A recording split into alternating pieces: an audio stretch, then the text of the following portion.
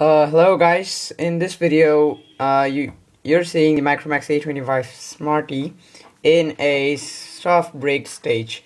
So don't just consider these loops because I don't know how these were created, but right now it's in a Softbrick stage. So no matter whatever you press in the soft keys, it's not gonna work, and the home key button, including the power on switch, nothing's gonna work right now. So I'm going to show you how to recover your mobile from Softbrick stage. Alright, so the first thing we got to do, open the cover, take off the battery so that it gets turned off. Once turned off, after a few seconds we put back the battery and then set the cover back. So now I'm gonna start it in CWM, clockwork mode recovery, by pressing the volume up button and the power switch. So it takes you to the CWM base recovery, where you have a lot of options.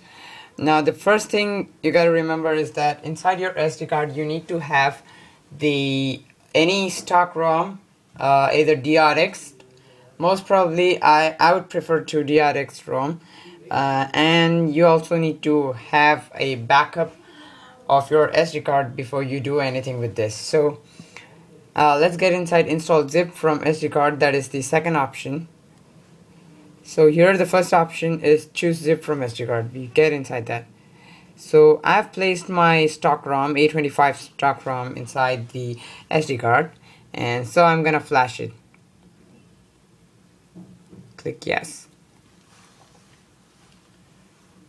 So it does take time.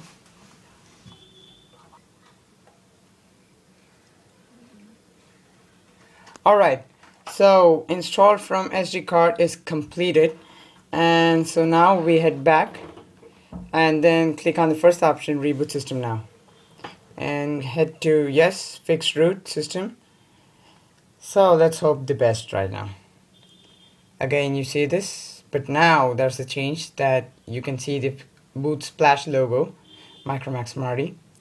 Let's hope for the boot animation right now, because it proves that yours has been retrieved about 70% or something.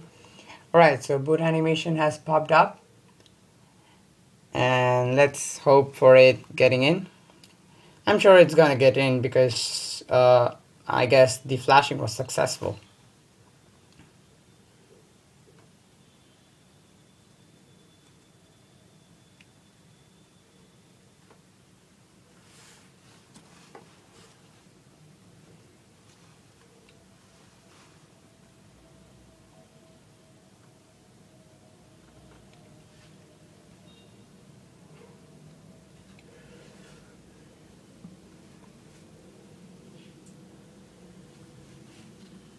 Alright, so the soft keys have light up, which means that you are gonna get inside the mobile in just a few seconds. Alright, so the device has popped up and it has been recovered from the Softbrick.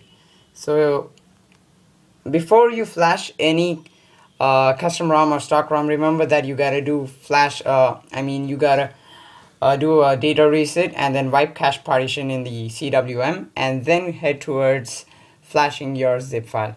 So now I start off the Smarty, skip, next,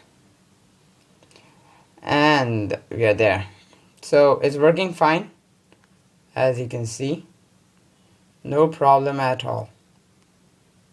Everything's smooth, and inside your applications you would find a free space because the data has been erased. Still, you can delete all those system files using link to SD app, and that's it. I've showed you how to recover it. Now try out yourself if you have fell inside any Softbrick. Thanks for watching guys. Please like. Bye bye.